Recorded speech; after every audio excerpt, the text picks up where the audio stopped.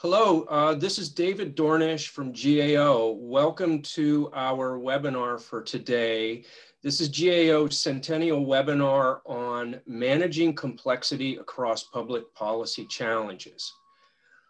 Before we get into the meat of the panel, a few housekeeping things for you. First off, regarding the Zoom meeting, you won't be visible on Zoom. Your names won't even come up, but you can use the chat box and we can reply to you, to the audience. You can use your chat box, and we panelists can also interact with you by chat, but your video, your audio is muted and you won't be able to say anything during the panel.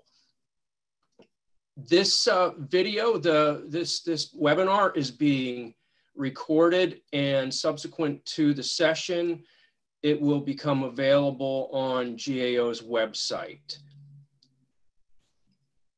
Now, before we get into the actual presentations and discussion, we'd like to play for you a short video from GAO's Comptroller General, Gene Dodaro.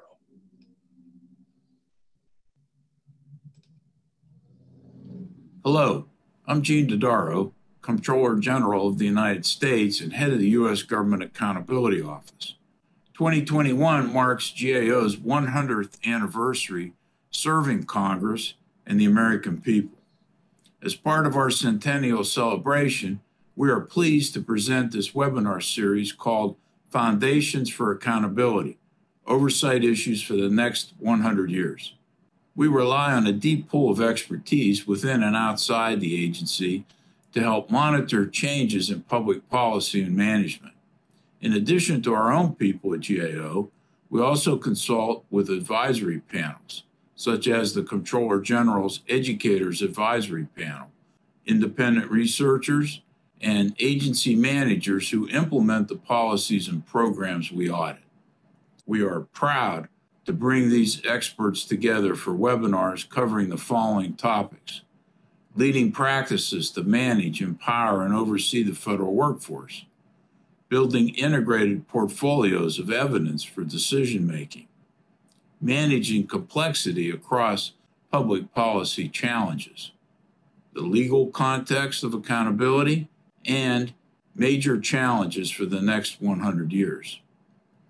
These webinars will explore the goals, conflicts, tensions, and challenges that shape the need for rigorous, evidence-based decision-making to improve government and support oversight. They will highlight promising and effective practices that can help achieve these goals and demonstrate what GAO has done and will continue to do to support an effective, economical, efficient, equitable, and ethical federal government. I hope you will find them informative. Please enjoy.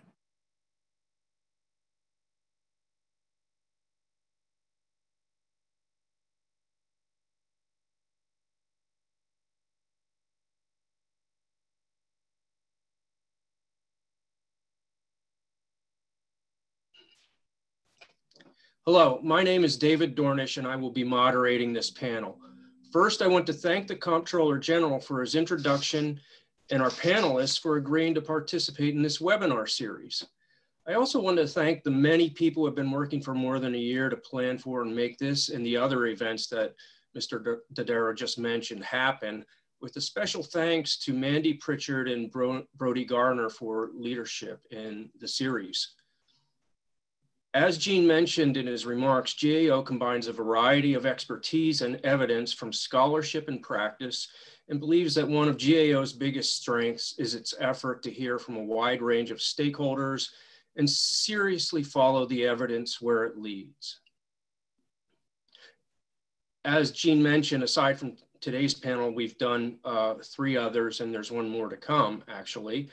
But today's panel, again, is called Managing Complexity Across Public Policy Challenges. This panel grew out of an idea to explore in a Centennial panel the ways that administrators, policymakers, and researchers can use technology and analytics tools to evaluate and effectively manage the increasingly complex and cross-cutting issues that government is faced with in areas such as emergency management, climate, transportation, cybersecurity, immigration, and many others. Like many areas that GAO works in, this topic could, of course, easily span more than 90 minutes. For today, we have a really interesting panel of speakers, each of whom comes at these issues of complexity, management, and analytics from different angles. Specifically, we have 3 GAO panelists and 3 external researchers. The order of presentation and the basic topics are as follows. And I'm going to share my screen to give you a list of the panelists.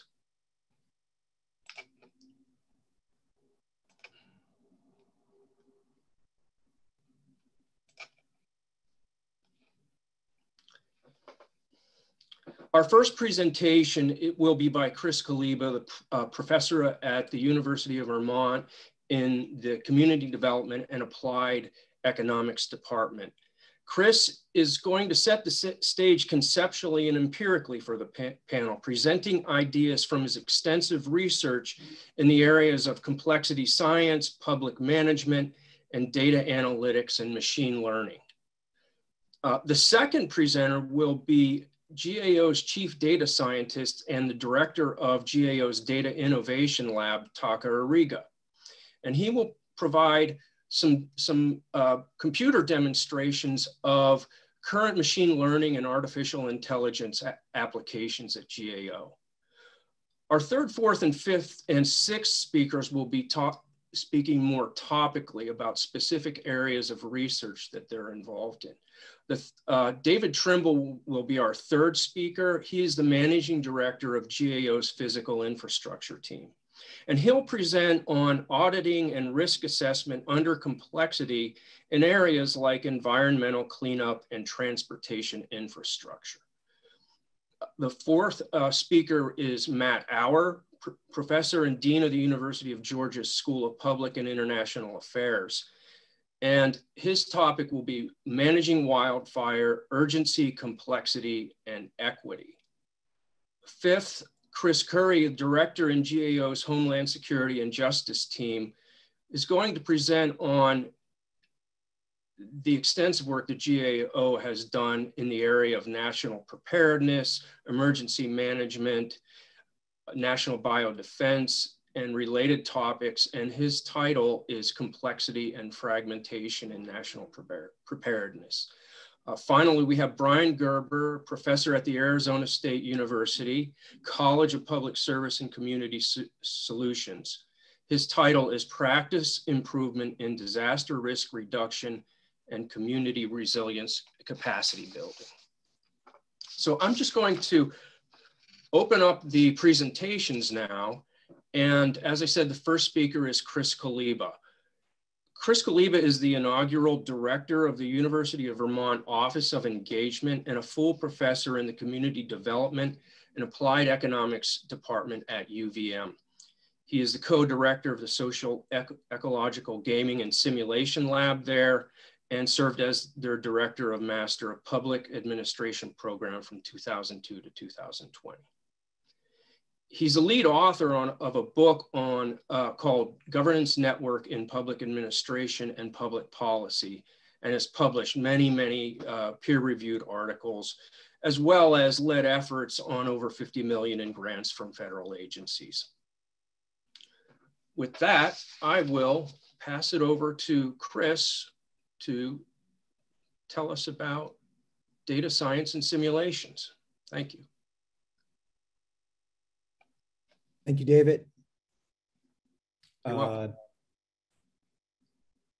you, David, for that introduction. I'm now going to be taking over the screen and starting in on my presentation. It's an honor to be invited to participate in today's panel.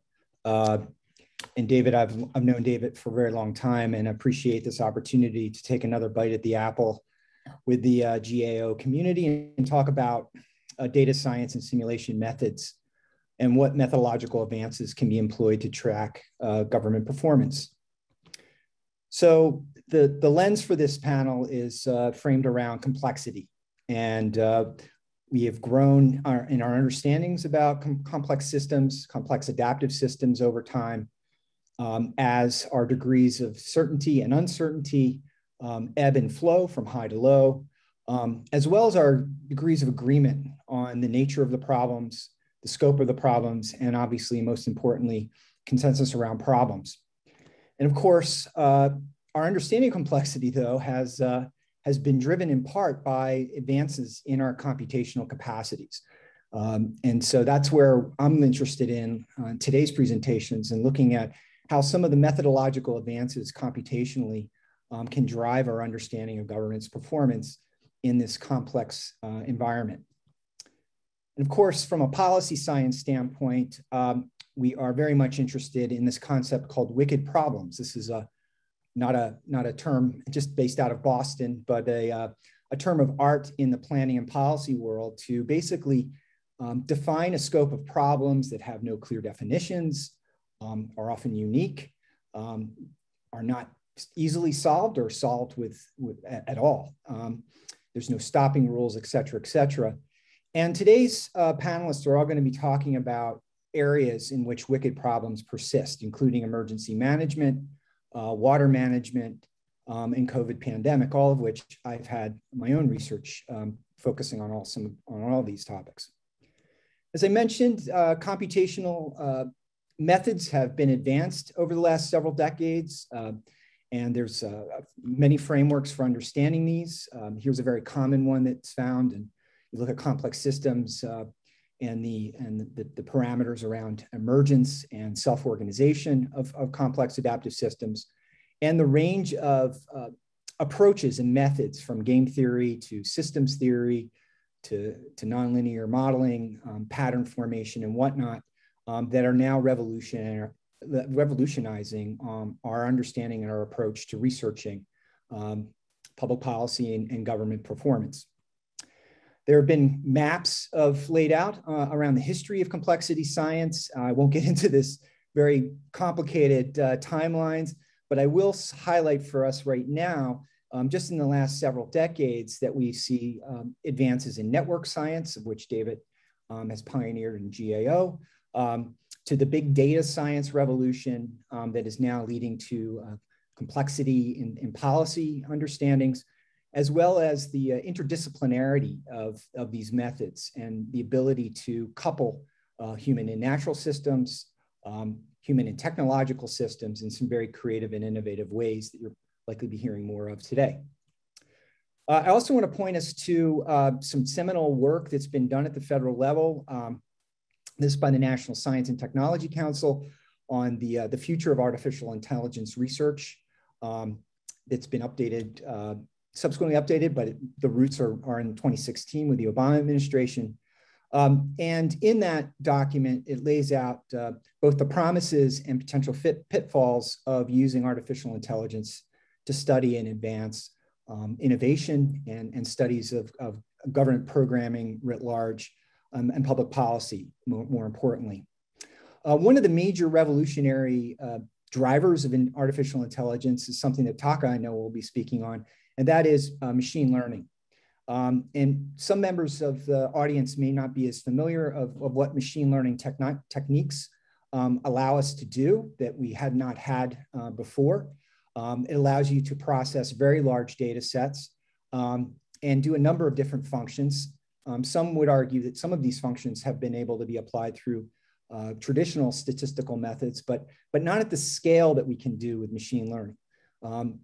New classification approaches, more advanced modalities for regression analysis, advances in cluster analysis that we have not had an opportunity to do before, multidimensionality and ranking and listing. And so these techniques have really, although they've been around for a while, and the outcomes of these techniques have been around for a while, the ability to take large scales of data potentially from multiple data sources, is really revolutionizing our field. In terms of applications, we see applications in natural language processing, ideas around computer visualization and visualization techniques, detections of anomalies, those outliers, those small tail anomalies that can actually lead to black swan events and are obviously of critical importance for emergency management and homeland security. We're able to do some very sophisticated time series analysis, as well as some projections in terms of recommending best practices, best services. And of course, these are all practices that are being done to us and with us whenever we jump on social media. And it's time now that we're need to be taking advantage of that for processing and evaluating government performance and public policies. Of course, there are a number of frameworks to be thinking about relative to the role of AI in human beings, AI performing functions alongside of human beings. And so some examples you'll hear today from Taka, for example, fall into this category. We're beginning to see more and more though, and as the crystal ball shows, we're gonna have more AI performing functions to reduce human cognitive burden and overloads. And then to eventually that AI functions will perform in lieu of human beings. This is a reality that is facing us. The question is, as we embrace these approaches, how do we do it ethically, morally, effectively, and in ways and manners that the human agency and the accountability signals remain intact, which are obviously critical in democratic societies such as ours. A couple things relative to the simulation side of this, in addition to machine learning, just some basic concepts that have been around with us for a very long time in terms of systems theory and cybernetics theories, but understanding the relationship between inputs and outputs, stock and flows, capturing these relationships in dynamic feedback and feed forward mechanisms can allow us to be able to potentially render better understandings of the relationship between causality and regression and correlation, as well as to do more anticipatory simulations that look at, let's say, changes in inputs and changes and alterations in feedback systems. An additional simulation modeling approach that's revolutionizing our approaches is a concept called agent-based modeling. It allows us to model how different agents, and these could be human agents, these could be constructs and concepts, these could be facilities, and allows us to study the interaction effects and allow for the study of emergent characteristics and qualities. And these methodologies can be used to actually formulate actual concrete public policy renderings. And I'm just highlighting very quickly here a recent publication and a model that my colleague Patrick Bitterman and I published in the Journal of American Public Administration Theory and Research and Theory. It's an agent-based model that was in partnership with policymakers at the state level, this in Vermont. And the wicked problem here was water quality. We were approached by the Secretary of Natural Resources with questions. They want to know how much money to spend, what's the appropriate scale of coordination, and how can we use and allocate human resources to achieve, in this case, reduction of harmful algal blooms. And interestingly enough, the model that I'll quickly just mention here resulted in a piece of public policy and legislation called Act 76, which invented and created clean water service providers framework for regional watershed governance. What we did is we put together an agent-based model that looked at these different scenarios, acting alone, creating planning districts and planning and implementation districts, and simulating what-if scenarios in this kind of construct. This is an example of how we can use model development to develop simulations, to develop optimization. And what it does is circumvents it still is a need to actually actively experiment with policy design, but this allows you to do it in a simulated environment to test out alternative solutions, working collaboratively with stakeholders. In this case of GAO, it's your partnering government agencies to try out different policy designs and perspectives before it gets implemented. And so this is just an output from this particular model.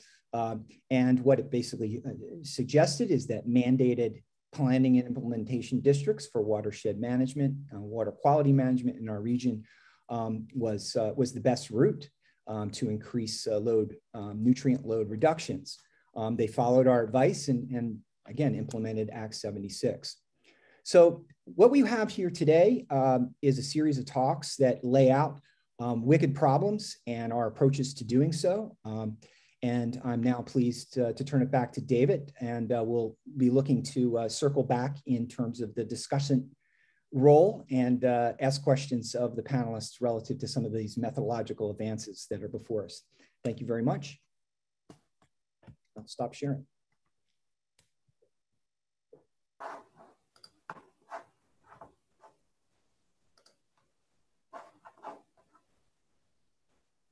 Thank you, Chris. So I am now going to hand it over to Taka to Taka Ariga. And Taka is the Chief Data Scientist appointed by the Comptroller General of the United States for the Government Accountability Office. He also leads GAO's newly established innovation lab in driving problem-centric experiments across audit and operational teams through novel use of advanced analytics and emerging technologies. As a member of the Senior Executive Service, Taka is also responsible for working with GAO stakeholders to adopt prospective views on oversight impacts of emerging capabilities such as AI, cloud services, blockchains, RPA, 5G, and Internet of Things. Taka is natively fluent in both Japanese and Mandarin Chinese in his spare time. He is also a serious classical chamber musician and a competitive tennis player. I'll hand it off to you now, Taka. Thank you. Thank you, David. And it's such a great pleasure to be with the Centennial webinar audience today. I have to say, selfishly speaking, I see sort of my role within GAO as having one of the most fun jobs. I absolutely agree with Chris. We certainly live in a very complicated world with many wicked problems to sort of address. And this is really why GAO established the Innovation Lab, is really to have a prospective and forward-looking view on a range of emerging technologies, whether those are AI-driven, whether those are blockchain, whether those are cloud services, whether those are Internet of Things, 5G, et cetera.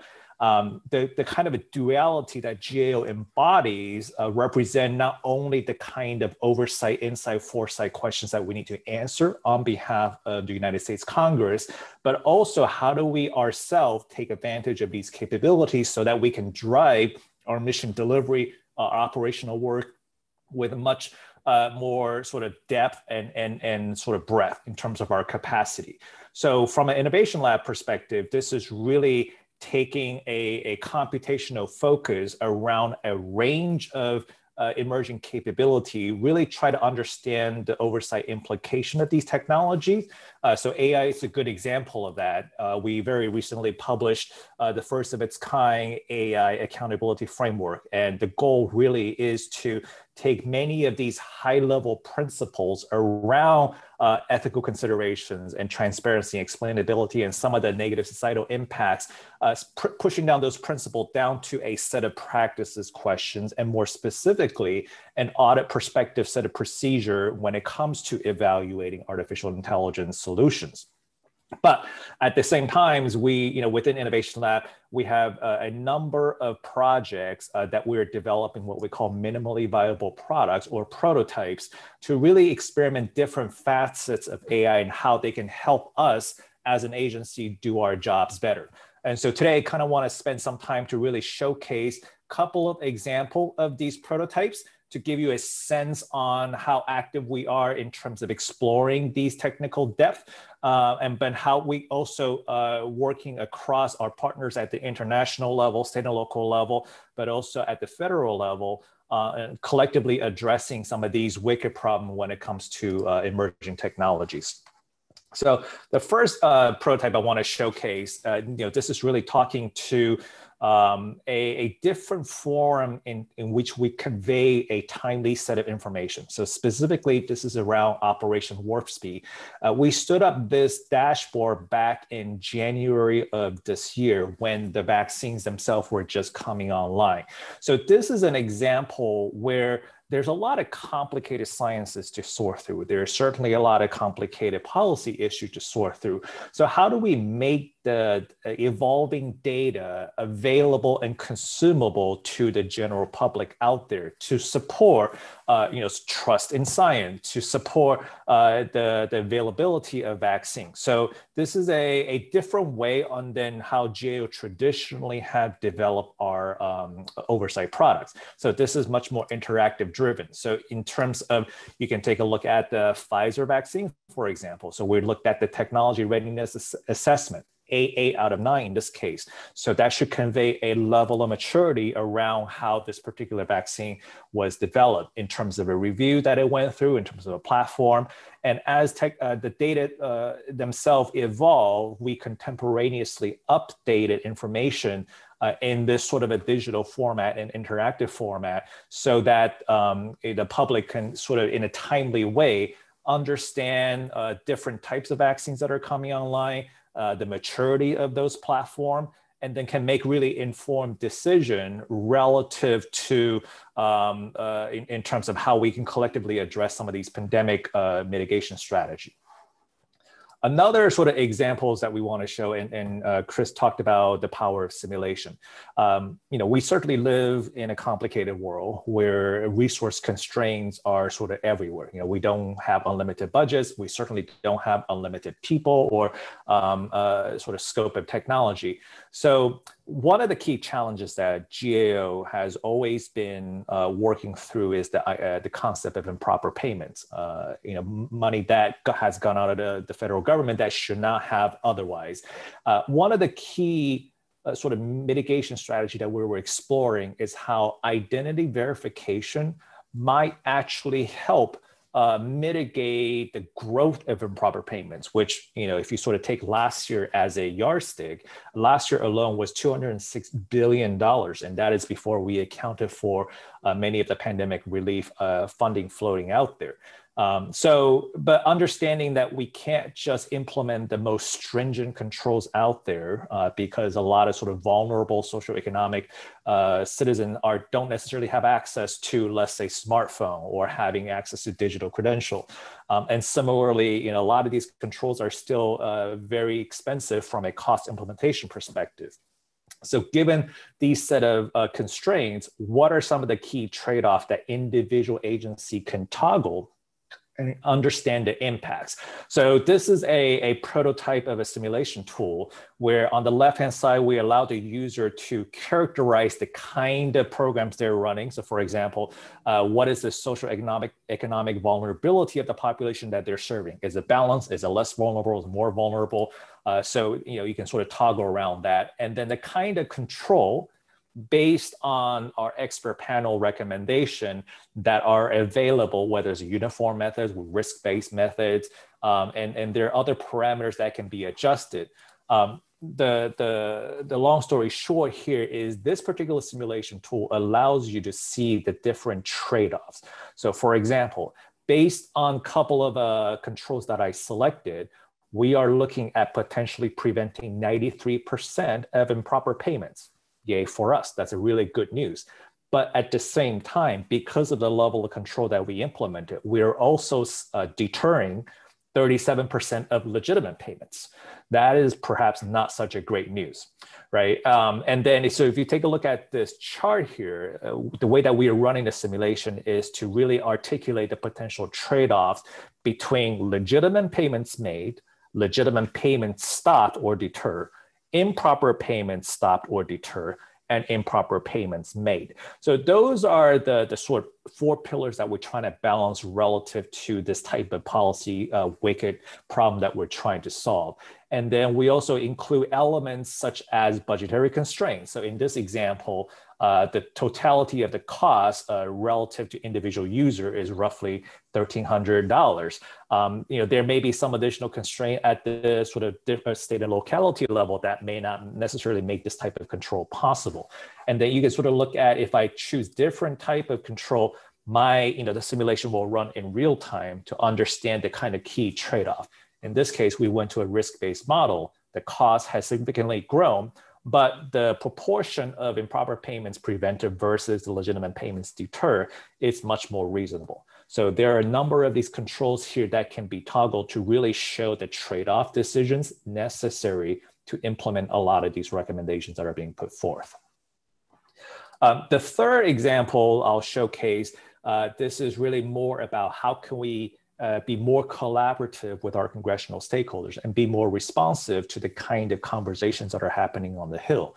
And this is an example where GAO developed our own topic modeling using natural language processing, as opposed to going to a commercial solution, because what we were able to develop in-house was actually performing better, scaling better, and much more adaptive to the kind of audit reports that GAO generates. So this is another example of that prototype, looking at all of the conversations that are happening across various committees, whether there's press releases, whether those are hearings. So every night we essentially scrape that information, apply our own topic modeling capability to say, has GAO ever covered issue report around the kind of topics that are being discussed? So I'll give an example.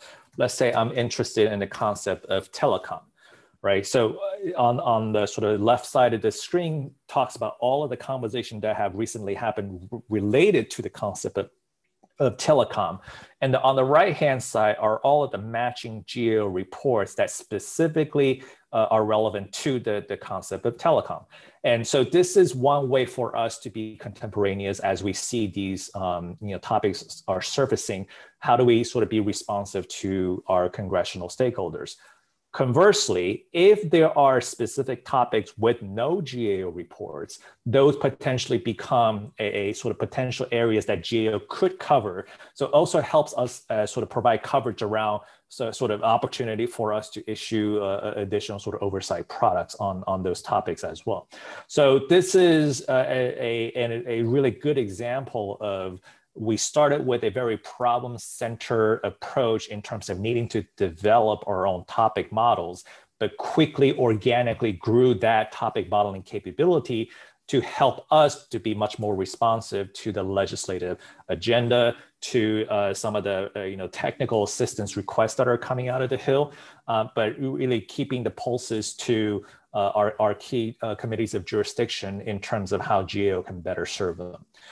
There are about 24 or so sort of other prototypes that we're working on, but just wanted to really quickly showcase some of the work that's been done by Innovation Lab. Really, it's the idea here is for us to have much more forward-looking and computationally driven capability to help GAO meet its very unique pan-governmental mission in terms of our oversight, insight, and foresight function.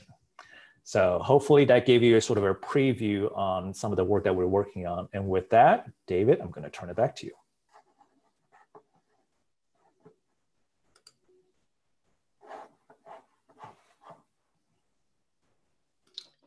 So, hi, thanks very much, Taka. That's really interesting stuff. And I'm going to move to our next speaker now, David Trimble. David is the managing director of GAO's physical infrastructure team. He joined the physical infrastructure team as a director in April 2020, where he led work on the US Postal Service and federal buildings and other assets. Prior to joining physical infrastructure, David directed a body of work in NRE on nuclear weapons, non-proliferation and cleanup, and clean water. His work produced numerous recommendations and financial accomplishments concerning the management of large capital projects and the handling of nuclear waste. David has presented before Congress on a wide range of issues and has presented GAO's work before numerous organizations such as the International Atomic Energy Agency and the National Academy of Sciences. He holds an MA in Policy Analysis from the University of Chicago and a BA in Philosophy from Lawrence University. Take it away, David.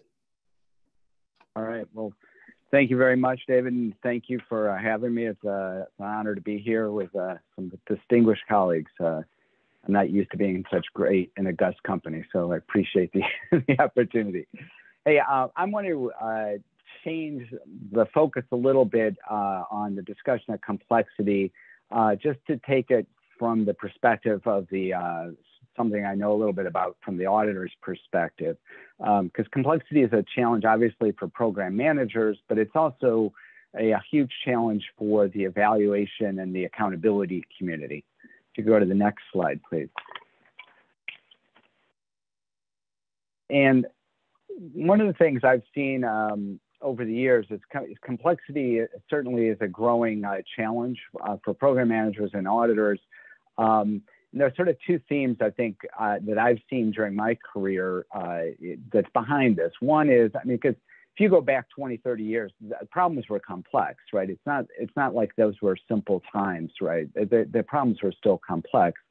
But I think what's changed largely has been, in some ways, there was a growing recognition, at least in the auditing community, that we needed new approaches and sort of more comprehensive, complex methodologies to tackle the problems we had been looking at. I think there was a growing recognition that some of the issues and challenges and findings we were having were sticking around, even though we'd made numerous recommendations. So they were persistent, and they weren't sort of being responsive to our traditional approaches. And so in the 80s and 90s, there was just an increasing emphasis for audits to consider sort of to expand their scope and look at the bigger picture and consider problems and their causes in a larger context to hope to make progress in tackling these larger problems. And I remember vividly on more than one occasion being lectured by Nancy Kingsbury, who was sort of one of the legends in GAO on the methodological side, lecturing folks about embracing contextual sophistication in their work, which I took as advice that you need to get out of your foxhole when you're looking and assessing problems and consider the whole system and its complexity if you're going to have any recommendations that are worth their salt. And the other thing I would note on complexity in terms of how it's changed over the years is sometimes complexity emerges on an old problem, not so much that the problem changes as much as what we as a country and a society view as an acceptable solution. Because sometimes things, if you think now of, the push on doing more equality and DE&I focus equity issues in public policy, that's a new layer of complexity to the analysis that, frankly, the public didn't demand before, and we were remiss for many years for not addressing. A more crass example would be, if you look at nuclear waste, in the past, dumping liquid nuclear waste out at Hanford wasn't necessarily a problem because you just dumped it into the ground. And then, at some point they realized that wasn't acceptable anymore, and then you had a bigger problem to handle. Okay, next slide, please. So that's the challenge then for the auditor is that where there's complexity, identifying cause gets very, very difficult, right? Because the more complicated the system, when something's amiss, the trains are going off the tracks, figuring out why, it gets much more difficult to document. And since I was a philosophy major, I had to pull in my favorite quote from Spinoza, which is, anything that's difficult, it's going to be hard to tackle, but it's worth it in the end, right? All things excellent are as difficult as they are rare. The next slide, please. So this leads to this difficulty in identifying cause and getting behind this complexity really leads to the use of more sophisticated and comprehensive criteria and methodologies and the need for more and better data. because you have to identify cause if you're going to be able to make meaningful recommendations and to impact the world and make changes, right? For the auditors, the mantra of an auditor for finding, the elements of a finding, it's condition, criteria, cause, and effect. What is, what should be, why is there delta, and what's the bad effect of that delta, right?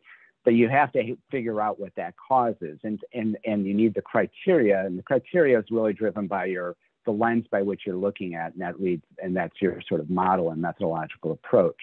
Next slide, please. So what does that lead to? That leads to, what you see over time is a growing body of work within GAOs that embraces more complex methodologies and approaches. And so in the 80s and 90s, you have the growth of the use of best practices as a way of looking at the operation of programs, particularly DoD programs. And then you also have the emergence of the guides, which both serve as an evaluative tool, but also are much more proactive to be used by managers, those in the executive carrying out these programs in order to better achieve programmatic results. The guides, the best practices covered everything. I mean, that's from, systems logistics to, or changing organizational cultures to integrated portfolio management. There's a very large body of powerful work was done using those methodologies. And similarly, the guides, the GAO schedule guide and the cost estimating and assessment guides were really important pieces of work that have led to significant findings and improvement in government programs by sort of stepping back and trying to embrace and get our handle on this complexity. Next slide, please. So the other tool that I've been using more recently, and I think is very valuable, and we've had a reference to the artificial intelligence accountability framework, is more GAO framework reports. So we had a couple of years ago the disaster resilience framework, which is a guide for federal actions to promote resilience and climate-related and other climate-related disasters. And then the report I helped work on a couple of years ago, dealing on risk-informed decision-making framework for environmental issues. This was largely driven out of work looking at DOE's management of nuclear waste. And both of the frameworks really are sort of, again, it's a high-level lens to frame and view complex problems and offer a constructive path for managers to address them. Again, common theme here is huge problems, high cost, lots of actors at all different levels of government. And that's sort of what drives, and that's where this utility comes in. Could you go to the next slide, please? So, for example, the risk-informed decision-making framework, it's an overlay, right? It's not it doesn't replace the nuts and bolts requirements of the environmental law, CERCLA and RCRA. It's broad enough to be applied to multiple types and scales of cleanup decision-making, and the framework is really meant to knit together all of the elements that as we used to focus on. Just like the smaller. Well, did you look at alternatives? What was your cost estimate? What was your schedule? It knits all of that into a cohesive whole. And when done well, the goal of this, having a good framework, is really to establish a process that the public will trust and understand the decision-making process, so that even though they may not necessarily like what the final answer is, the process has credibility and support. Next slide, please. So all of these approaches, as you increase this complexity and the breadth, and you're stepping back and trying to take in more of the battlefield in terms of your review, all of those increase the demand for good data, as well as and the opportunity to make better use of analytics. And I think you'll see that, and I think you'll see that especially on the programmatic side as folks try to execute these programs. You need to pull that data and the analytic approach. The caution I would have here before I wrap up is just that there's a temptation always to fall in love with data and your analytics. And the caution I have is just they're not the answer in and of themselves, right? The data analysis, the data you get and the analysis you generate, if it's mysterious, if it looks like a black box, it's not going to garner support. So there still needs to be a framework within which that data and analysis operates and is communicated for the results to be supported and viewed as legitimate. And I think that's really some of like the risk-informed decision-making framework really comes into to play here, which is you have to have those elements. Those elements are essential for it to succeed, but the rest of it has to be there in terms of collaboration, outreach, transparency for the process to have standing and lasting effect. And with that, I will cede the floor and look forward to the rest of the presentations. Thank you.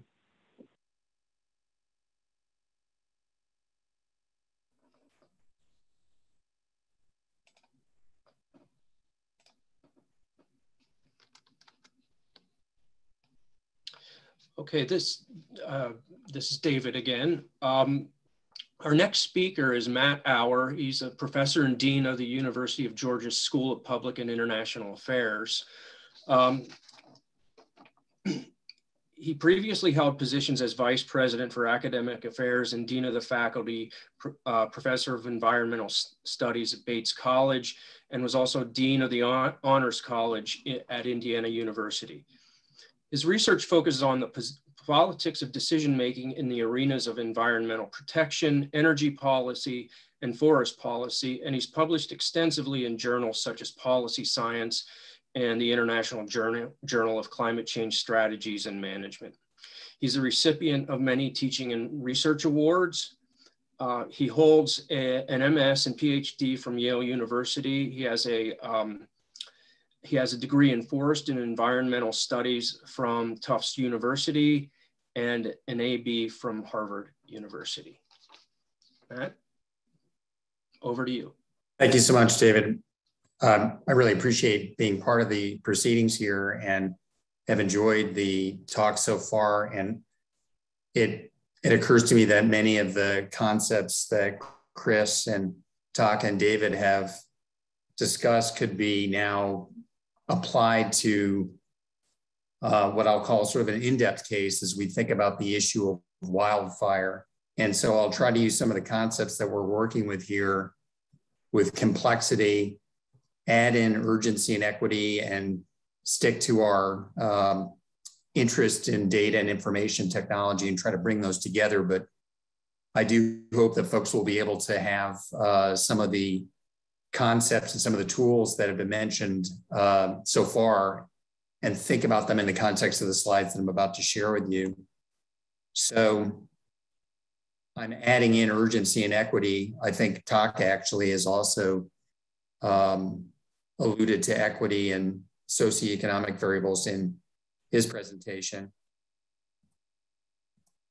In the context of wildfire, and what we're talking about here is destructive wildfire in the US. The problem is urgent.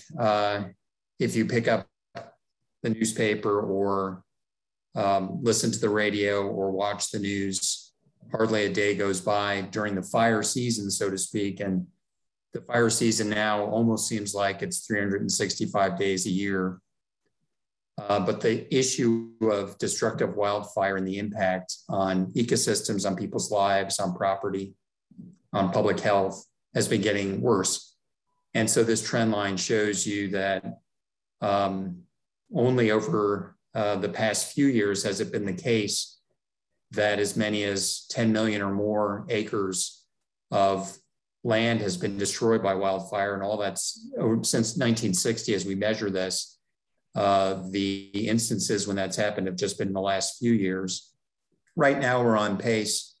In 2021, we have something close to about 6 million acres that have been destroyed by erratic wildfire. We'll see if it gets to 10. I hope it doesn't, but it's been another bad fire season. And this is data that was partway into the summer to suggest that 2021 isn't really much better than 2020, and 2020 was a bad year too. We have many more wildfires to deal with this year than we did last year. They aren't necessarily as big, although there are some huge wildfires that we're still battling in California and Oregon.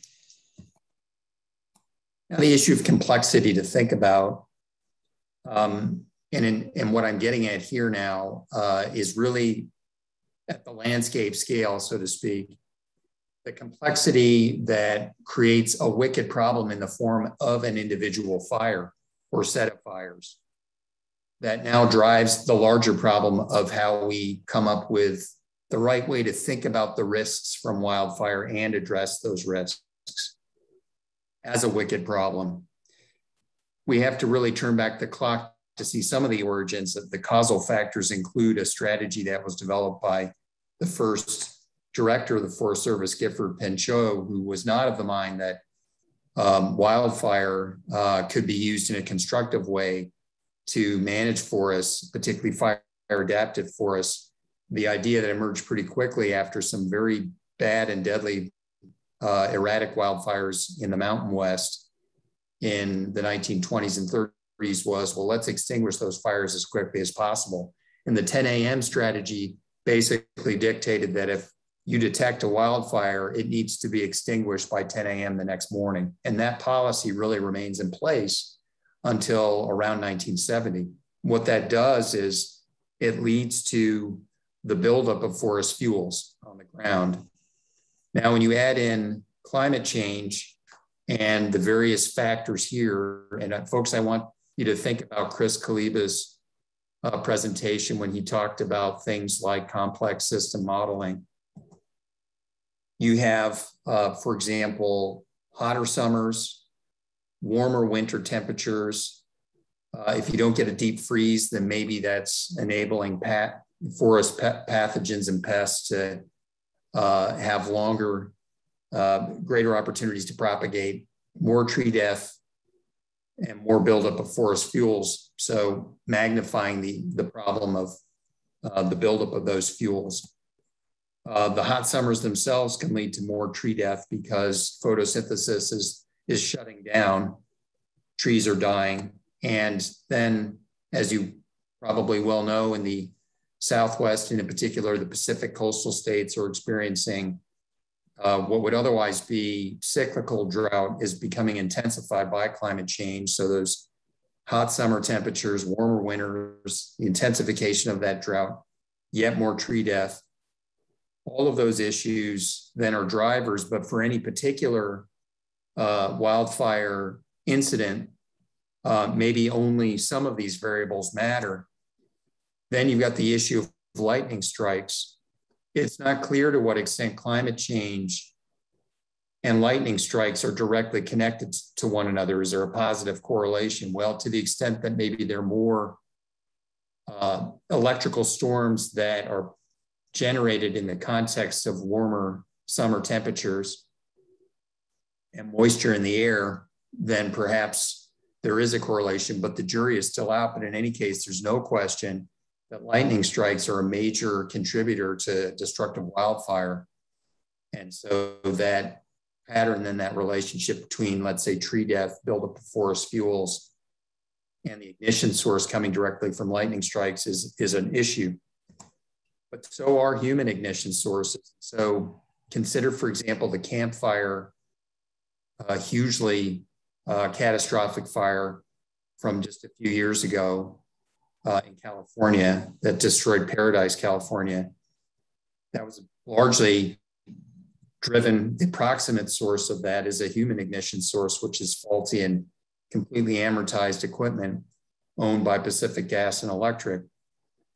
And as you may recall, Pacific Gas and Electric ultimately pled guilty to something like 86 or 7 counts of involuntary manslaughter. And as part of their bankruptcy, set up a fund amounting to tens of billions of dollars to deal with claims from tens of thousands of people whose homes were destroyed.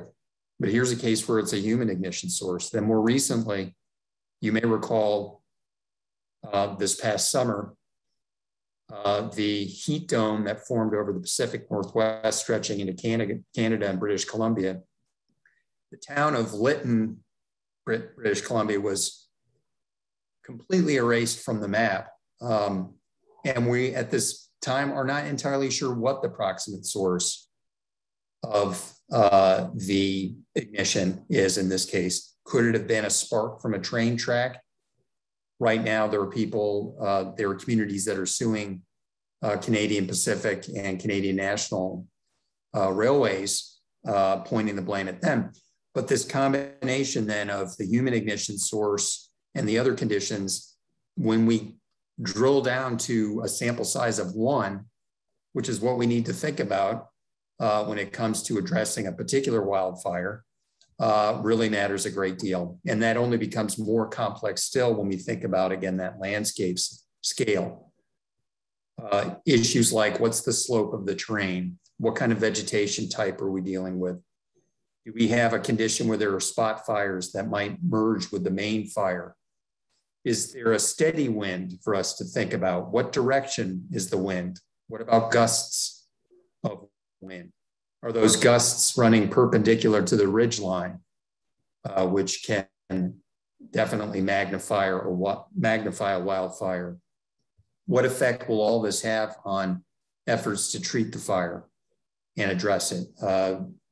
For example, using fire retardant that's being dropped by vessels, airborne vessels, jets.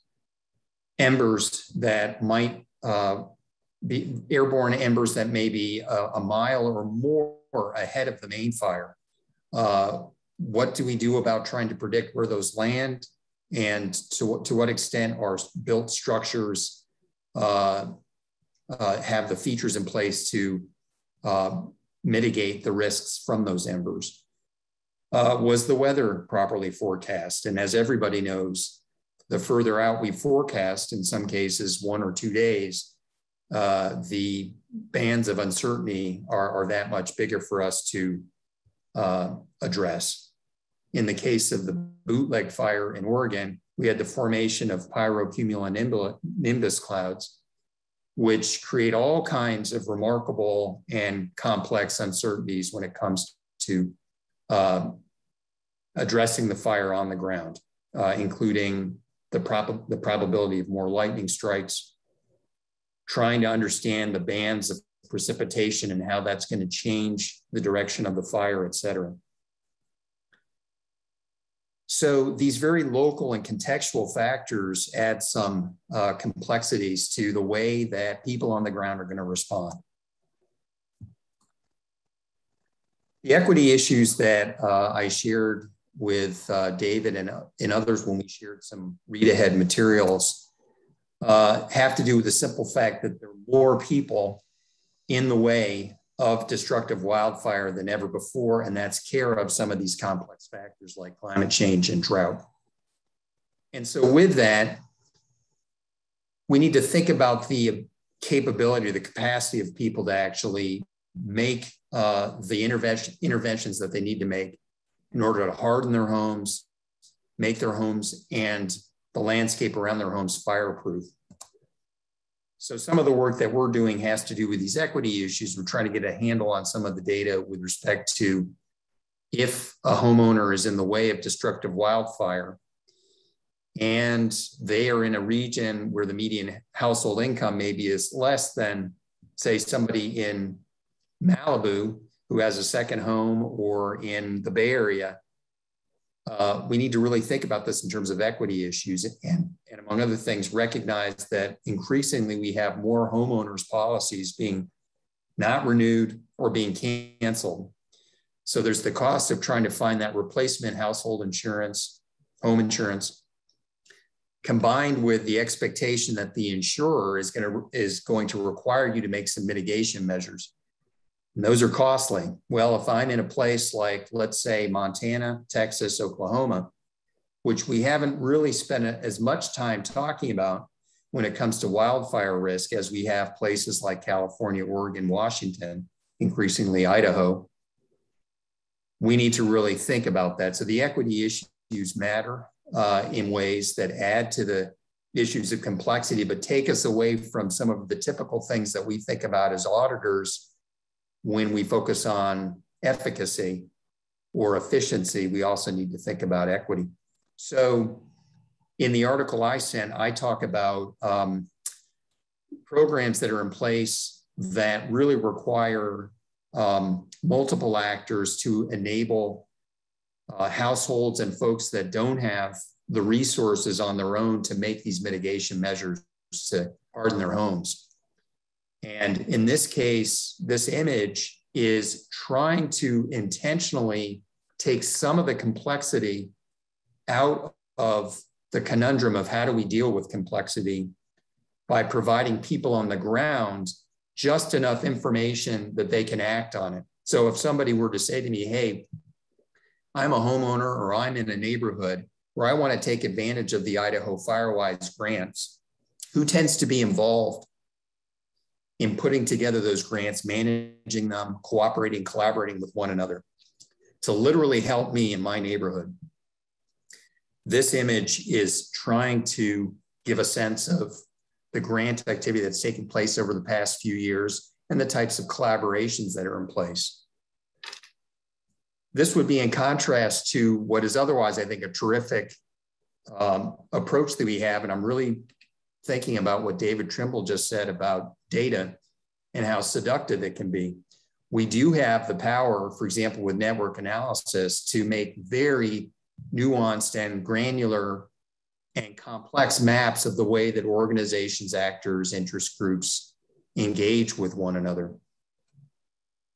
But for someone on the ground, the question is, how do I make sense of this?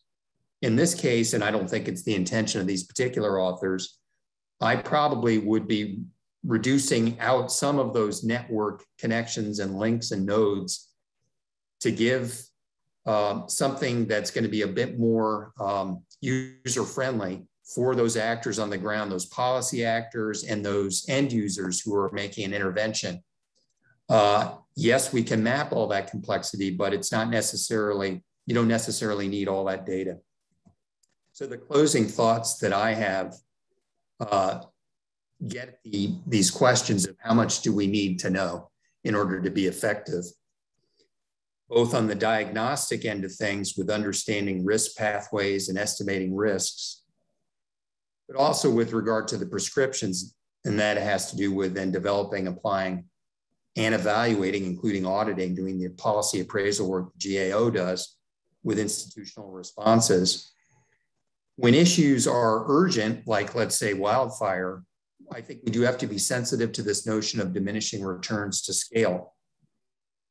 So there may be particular tools that we use, particular technologies that are very powerful, but in an urgent situation, we need to ask, do we need to be perfectly accurate and precise, or do we move forward with what we have, particularly knowing that we need to translate this for end users on the ground? This is just a little caveat, but what I show you in these two images here at the top image is a if you will, an old-fashioned fire lookout. This is a gentleman who is in a fire tower in one of the national forests. His job is literally to use a pair of binoculars and that little circular map, which was actually invented shortly after the disaster of the Titanic to try to pinpoint an emergency. He also has a two-way radio. He happens to be a writer, so he has an Olivetti typewriter there. These are old-fashioned technologies, and they could be replaced by much more sophisticated technologies. And in fact, in some cases, they are these fire lookouts, these fire spotters. In the second image, you see an unmanned solar drone, which is a remarkable breakthrough for the purpose of spotting wildfire. And in fact, it's probably a little more accurate than an otherwise skillful human fire spotter up in a fire tower. However, the drone costs about $160,000 a pop. So there are some issues there to think about in terms of costs, adoption of technology, et cetera. So for us, we do need to think about, are we balancing urgency with accuracy and precision? There's no argument with the value of being accurate and precise, for example, with trying to identify a wildfire before it gets out of control. Making sure that our prescriptions are translatable to people on the ground. And then this issue of equity. And those are the topics I'm trying to get at here in this presentation. You know, David just provided a perspective from his favorite philosopher, Spinoza. I'm not going to suggest that Donald Rumsfeld is my favorite philosopher, but in developing these remarks, I recall his own comment somewhat defensively when he said that you go to war with the army that you have and not the army that you might want. And it's just something we need to think about in the context of urgent problems. And we need to think about that when we're auditing and appraising policy responses and aggregating all of those individual fires and the responses to them to make sure that we're capturing each one of these very granular, somewhat idiosyncratic dimensions of the specific context of these fires. So thank you.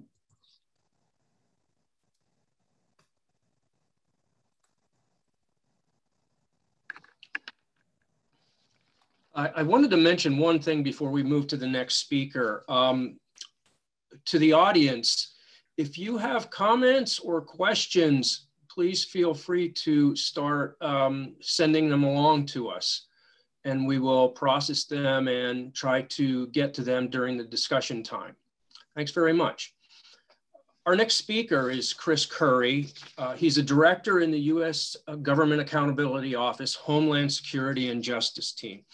He is responsible for leading GAO's work on disaster preparedness, response, and recovery, as well as DHS management-related issues.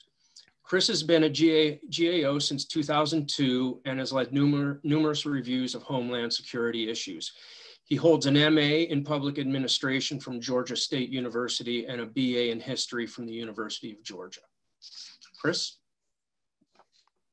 Thank you, David. And like everyone else has said, it's just an honor to be here with so many smart people talking about interesting things. It was really interesting to hear Professor Auer's presentation on wildfires. That's an issue we focus on a lot now, and great to follow a fellow Bulldog. So I'm going to talk a little bit today. We can go ahead and go to the next slide, please. You know, we're going to talk a little bit today about some of the areas that we work in the Homeland Security area. And specifically, these all fall under the national preparedness umbrella, I would call it. We're preparing for anything.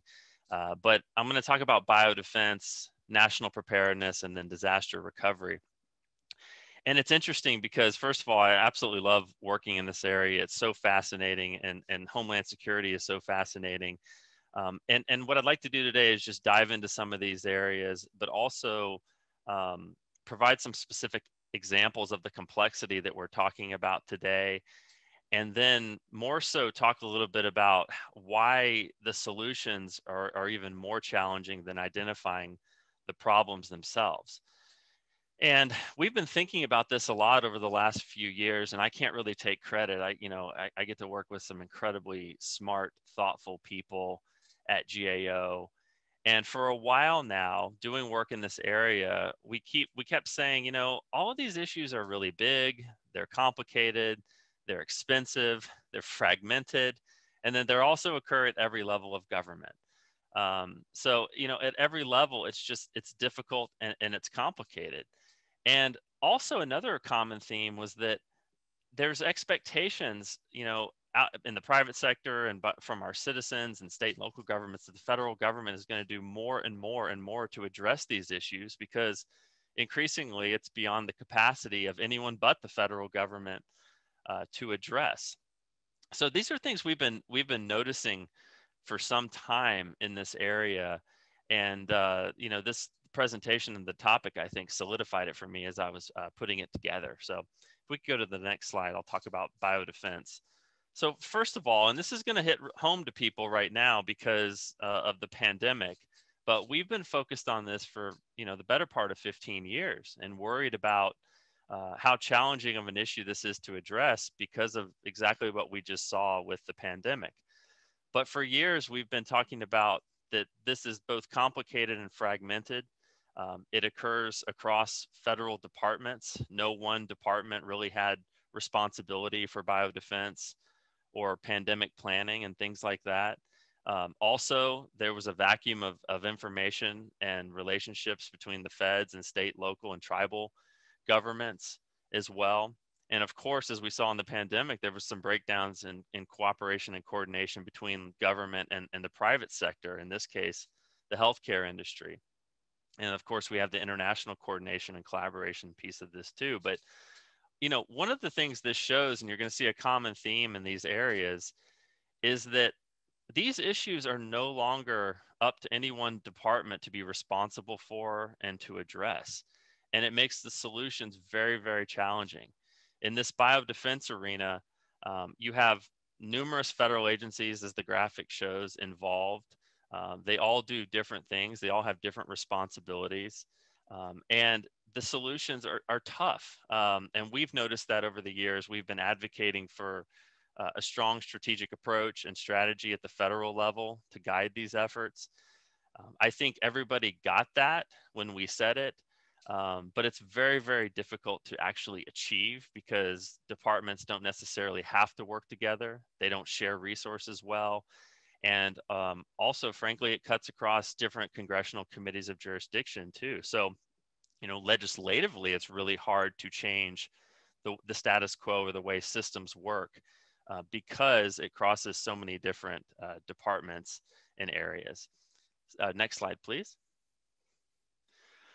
So some of our findings in this area are what I talked about, that need, and what we're starting to see in these cross-departmental, big, difficult areas is that, no one agency can address these issues. So when we're making recommendations, we have to think through these issues of, we can't just tell the Department of Homeland Security or the Department of Health and Human Services to take an action without thinking about how they're going to work together in the broader context of the overall federal approach to this. So many of our recommendations and policy findings are very cross-departmental and cross-governmental, which, is the right thing to do, but it makes implementation very difficult. And I think actually agencies often get kind of frustrated with those types of recommendations because they're not easy to address, but they take a long time to implement.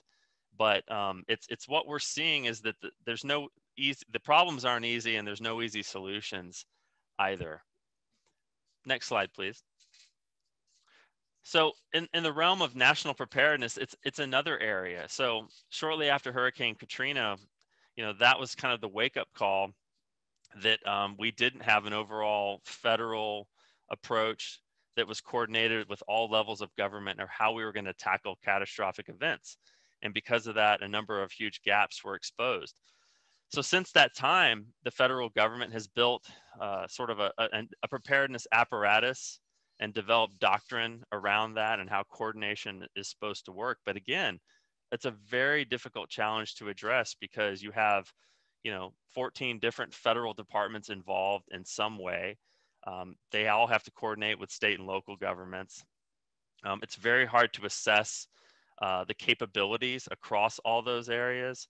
And it's even harder once you do assess those to actually prioritize resources to address them. Because again, different levels of government can't tell each other what to do. Different departments can't tell each other what to do. So a number of our recommendations in this area have been to develop those coordinating mechanisms, have actually been directed towards coordinating bodies that can work across departments to implement these recommendations. But again, very hard to implement, often take a long period of time because they require extensive coordination at the federal level, and also very difficult to get action without something really bad happening to begin with. And I think the pandemic was a perfect example of that. Unfortunately, a number of the gaps that were identified, in the pandemic were things that had long been identified in prior exercises and after action reports from prior events.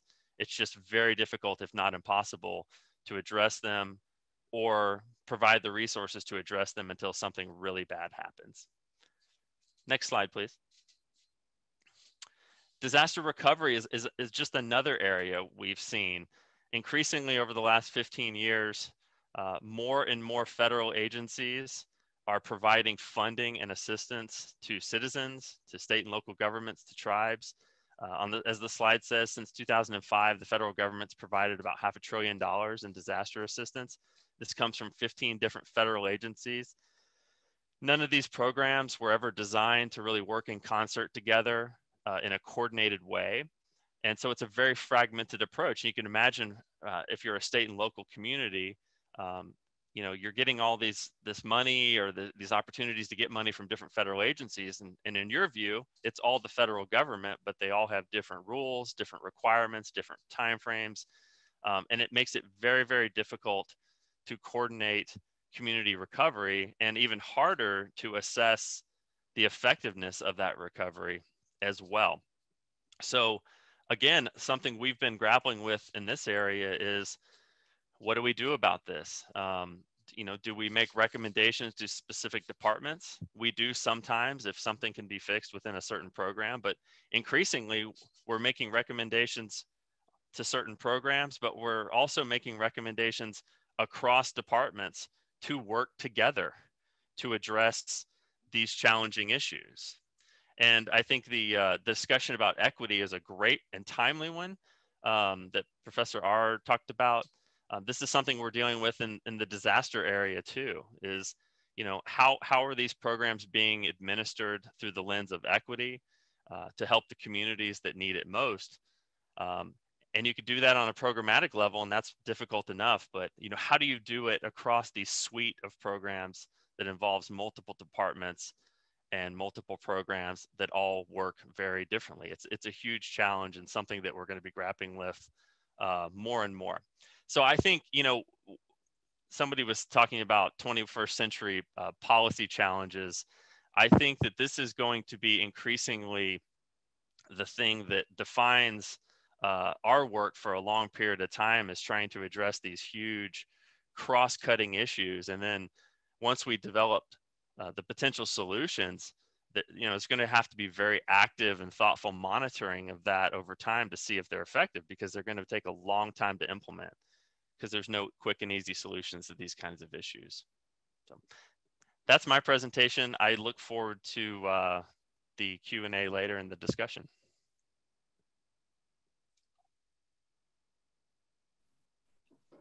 Thank you, Chris, very much. Very interesting presentation. Our next speaker is Brian Gerber.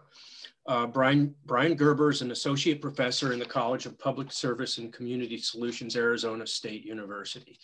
He's the academic director of the Master of Arts in Emergency Management and Homeland Security, and is co-director of the ASU Center for Emergency Management and Homeland Security. His research interests include work on disaster policy and management, homeland security policy, and environmental regulation. He's led emergency exercises and has participated in catastrophic incident planning projects and conducted program evaluations and policy analyses on disasters and pandemic preparedness.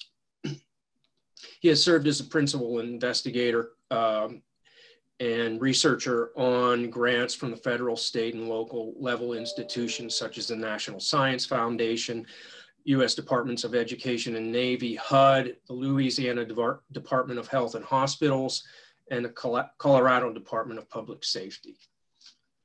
With that, I'll pass it over to Brian. Great, thank you, David. Thanks for organizing this panel. Thanks for the invitation today to all the folks at GAO. Very appreciative of that. And I was going to echo David Trimble and say it's a real honor to be with this august group, but then I looked at the calendar and saw it was September. So then I got confused and didn't know what he was talking about. So given you're on mute, I'm going to assume that there were no groans there and that everybody appreciated that joke. Okay, moving on. So I want to talk a little bit about disaster risk reduction, community resilience, capacity building. And really this is a complement to Chris Curry's presentation, which was excellent. And hopefully I'll fill out some of the points that Chris just made with a slightly different perspective. So next slide, please. And I'll briefly, in the short amount of time we have, I'll briefly try to touch on these three questions. What are the core challenges in disaster risk reduction and community resilience capacity building? Are these intractable challenges or are they surmountable?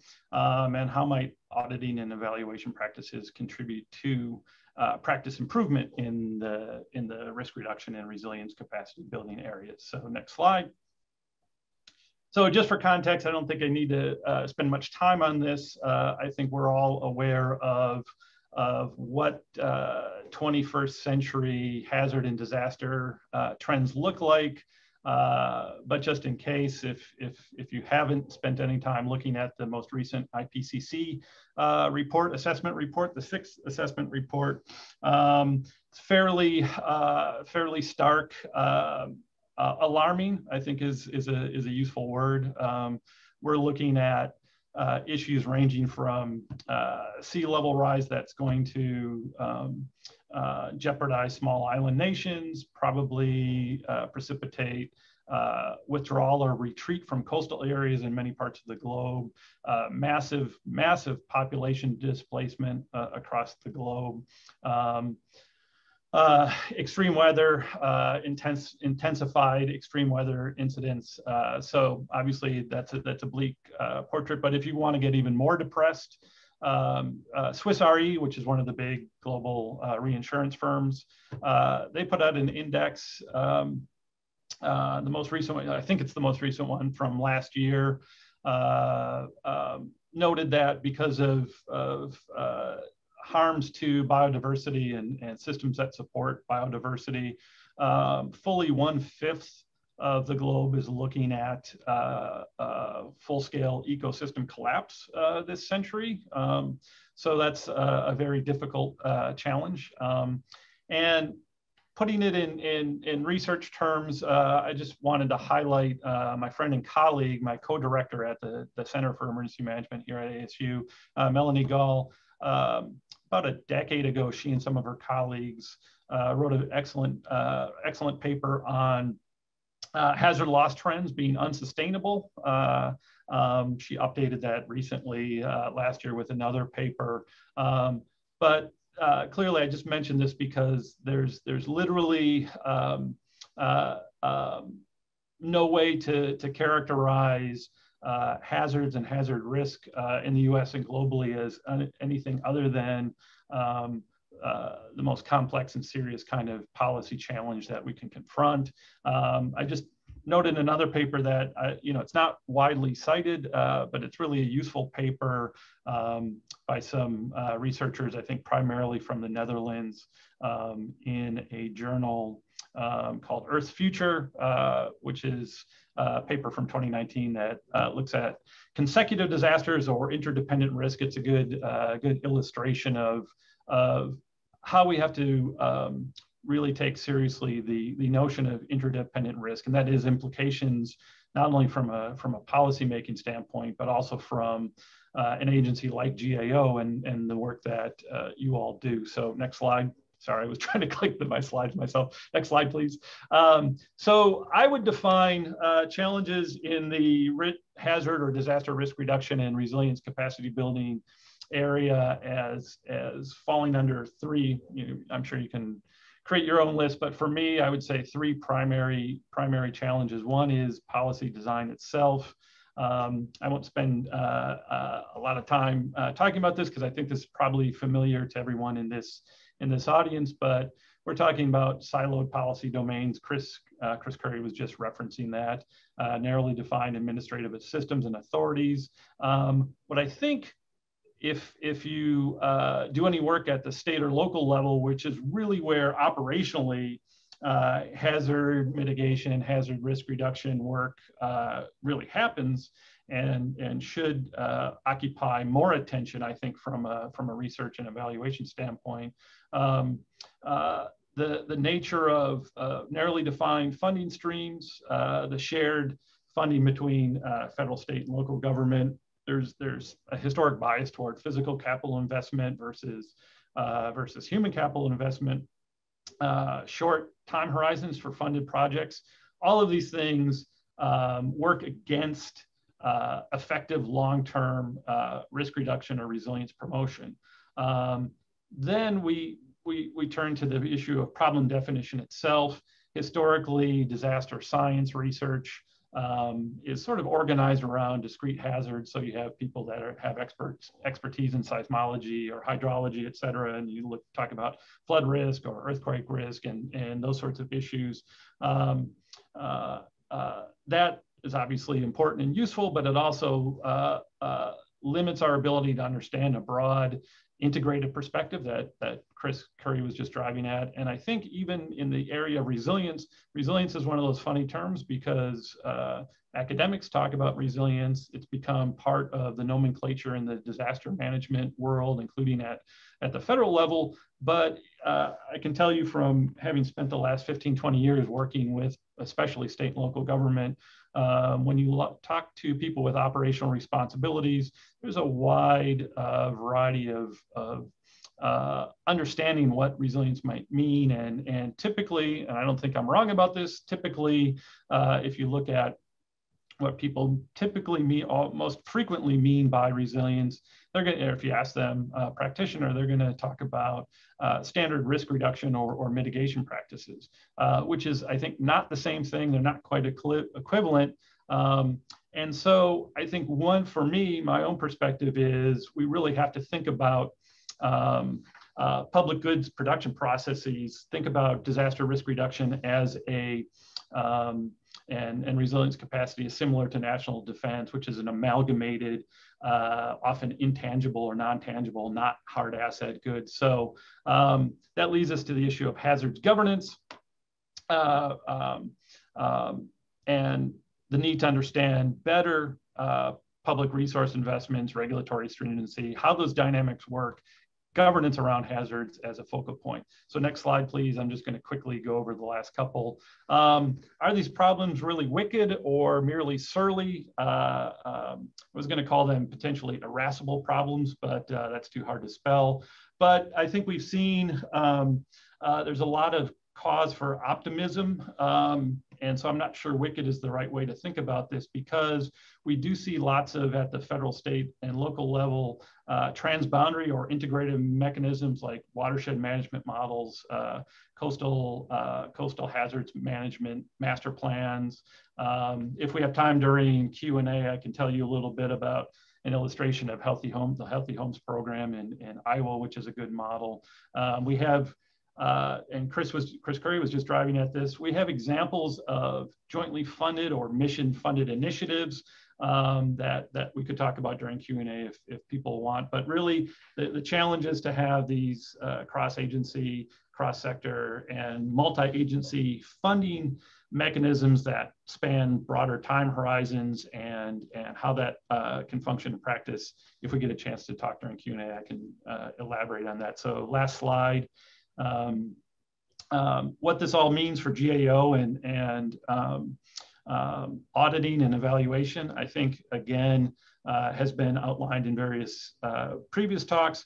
I think process compliance is obviously a central issue, auditing along process compliance, but we really have to move more toward auditing and assessment based on a systems integration focus if we're going to really understand how communities build resilience capacity more effectively.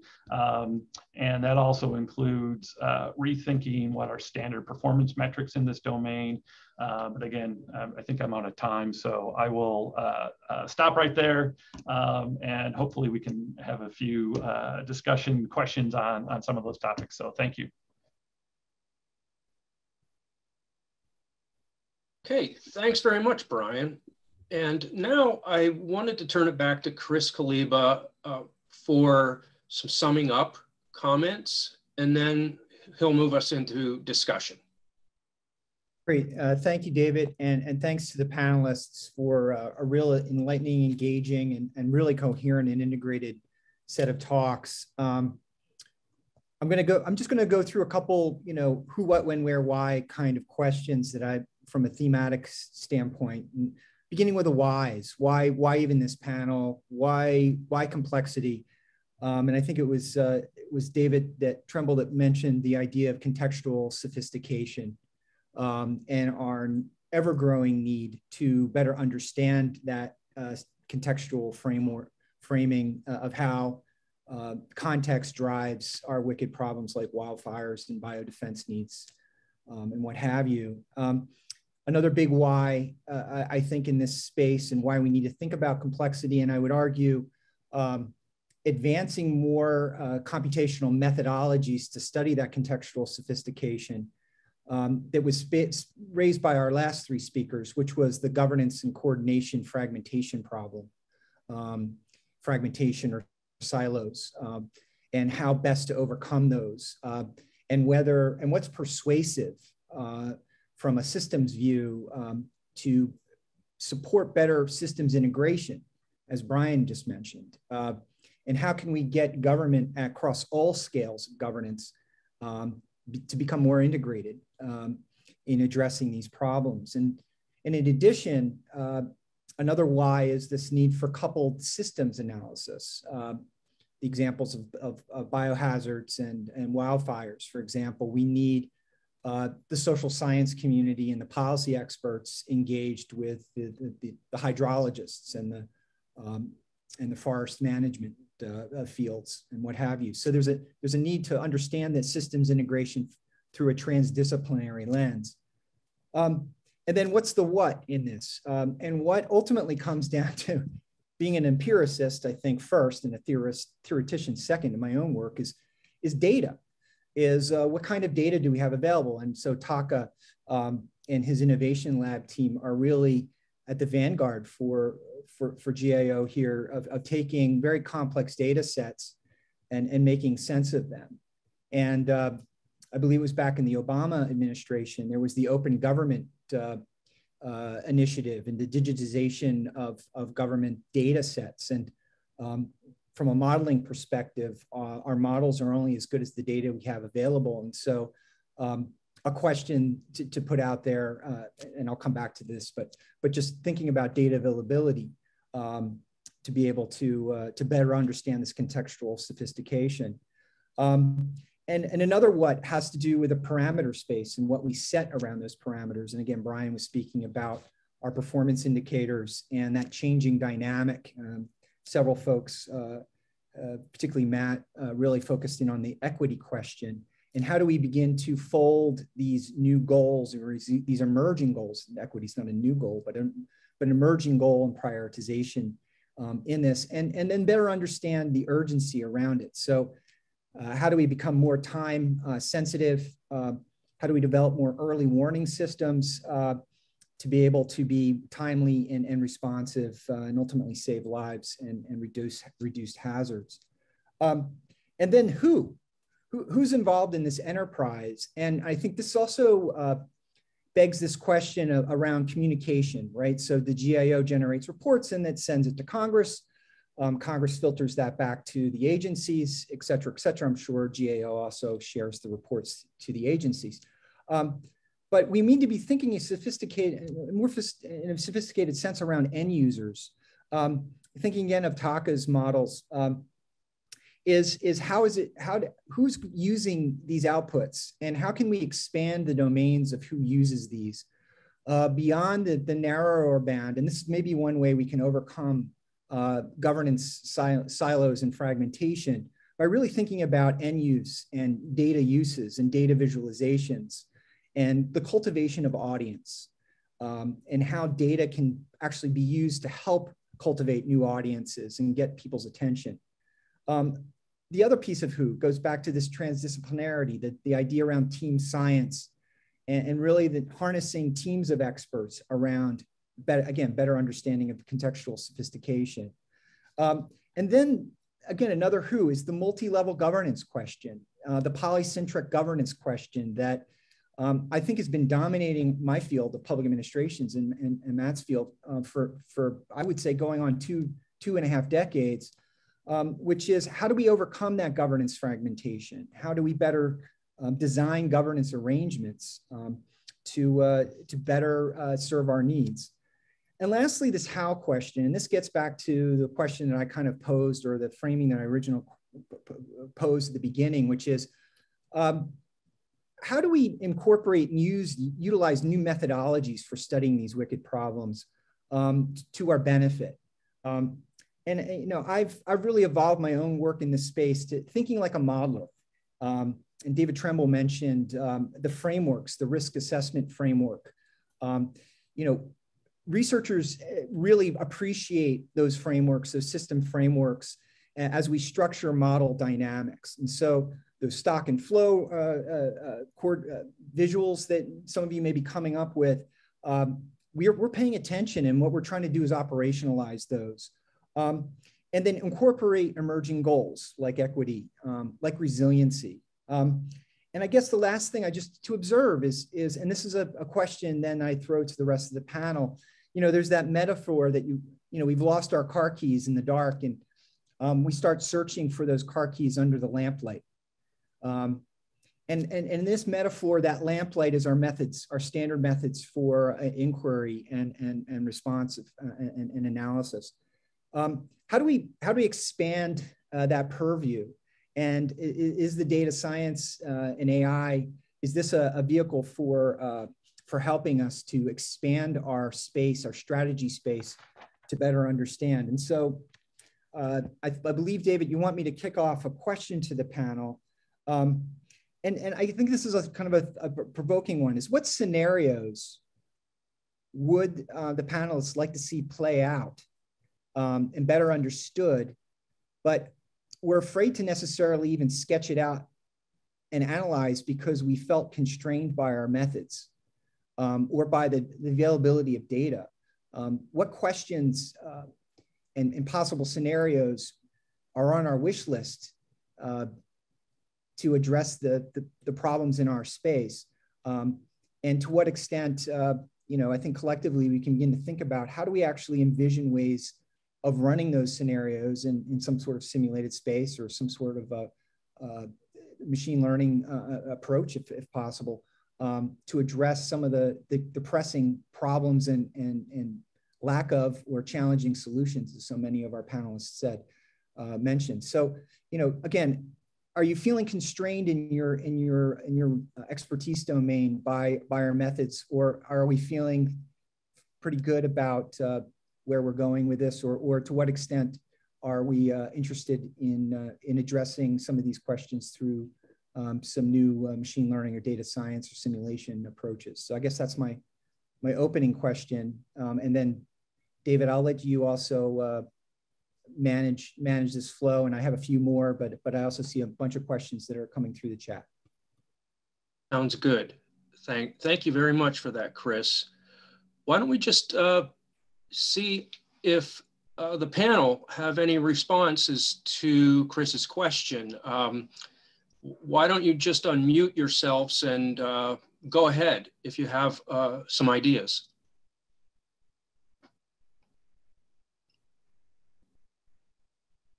Yeah, this is David. Yeah, I mean, that's sort of like asking for a Christmas wish list, right?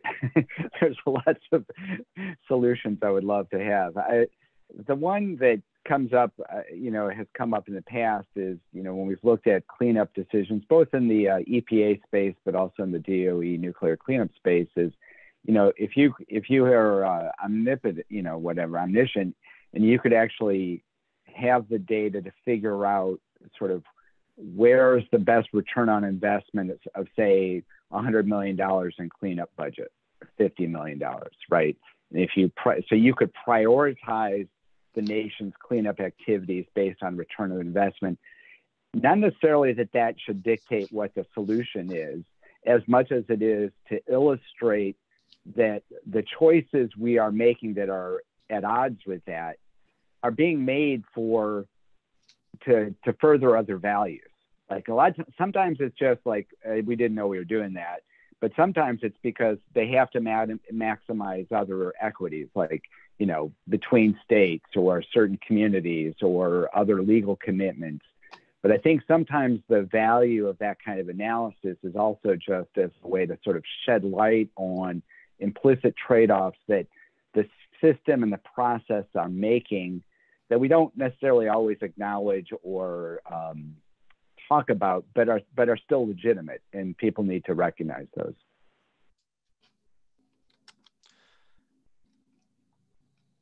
This the other Chris Curry. You know, it's interesting. I don't in our area, I don't know that it's so much a lack of analysis or data. I think more so maybe it would be, if I could wish for anything, we could somehow change human nature about being proactive or preventive about things we know are bad or that are going to happen. And I'll give you a great example. So it's common in the emergency management world and the preparedness world to exercise all the time. I mean, if you go to any state, local, federal emergency management department, they're always exercising things, and they do a phenomenal job exercising things. And these exercises spit out tons of data and gaps and lessons learned. And then everyone goes back and says, well, that was just a great exercise. All right, let's go back to our regular job. They don't do anything with the exercises. And we see this over and over again. There's these gaps that are identified don't get closed. And some of the reasons are, one, nobody's responsible for sort of centrally following up. Nobody has the authority to tell anybody else what to do to follow up. They don't have the resources to follow up because, you know, think about if you're a county, you know, manager and you go to your county commission and say, we just found out we have this huge gap and it's going to cost us $1 million to fix it if this happens in the future. And they say, well, that sounds great for the future, but that's the future. So I think that's the biggest challenge that I see in some of these issues, is that it's not a lack of information or awareness that these things are there. They're going to happen. Ryan. Yeah, if I could jump in. So I agree, you know, Chris Curry, you know, I've been in lots of those exercises and lots of after action reviews and planning meetings. I agree with that completely, but I would say two things. One, from an analytic standpoint, I think if you consider the fact that for whether a real world incident or an exercised scenario, we don't understand very well how discrete administrative systems interact. We don't understand very well how government, private, and nonprofit sectors interact in terms of service delivery, both in response, long-term recovery. We have almost no comprehensive strategically integrated risk reduction approaches. Everything's siloed, as I was to Chris Kaliba's question. I think his summary touched on some of the key issues, like better systems analysis. Simulation is a huge tool that I don't think that the disaster science community has done well enough from a understanding how governance practices, administrative systems work, because historically a lot of the disaster science has been technically focused on hazards rather than governance aspects, which was what I was trying to drive at. And I think the broader solution has to be rethinking authorizing legislation, rethinking funding strategies, as I was alluding to. You know, FEMA's BRIC approach is a good step forward, but it needs to go much further. We have to change time horizons, management models that were referenced. Some of them were referenced on a regional scale. Scale are just absolutely essential, because you can't separate out on arbitrary say county jurisdictional boundaries and say we're going to have any effectiveness in dealing with something that's inherently transboundary, not at a national level, but at a interstate level, but as a international level, but as within national systems. So I think it's both the improvement in understanding governance practices, but also rethinking problem scale, jurisdictional responsibility in a different way, and really improving funding and performance assessment.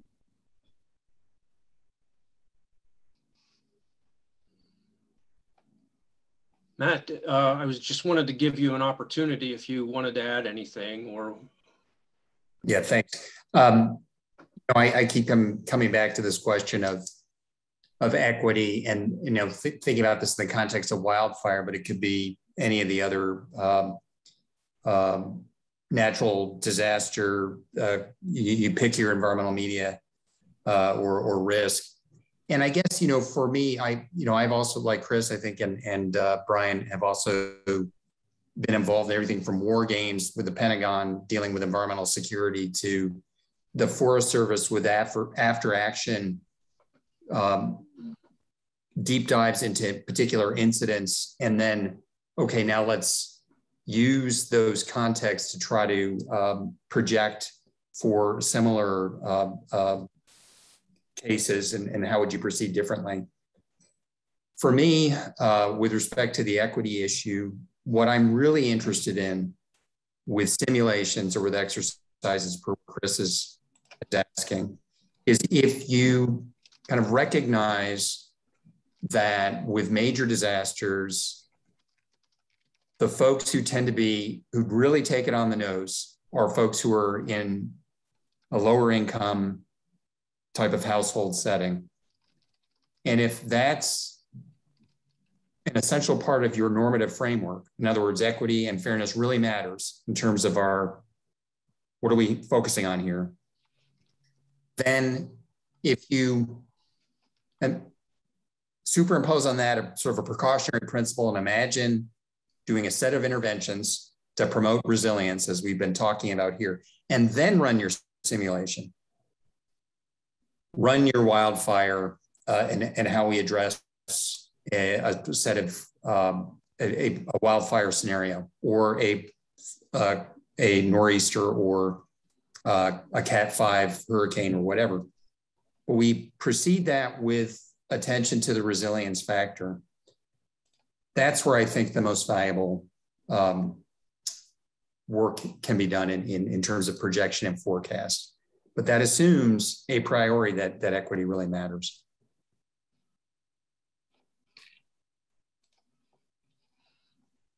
Chris, did you want to follow up here, or well, yeah, I would just have a quick response to the question or the comments about human agency, right? And these are sort of oftentimes the hidden variables in understanding how human behavior, and I go back to sort of Thaler and Sunstein's work on nudging, for example. And I think we need to come back to behavioral science as part of this team science approach to looking at this, which is how are risk communication and messages received by different segments of the population, right? The spread infection reduction models that were predicting the disease spread, a critique of them is that they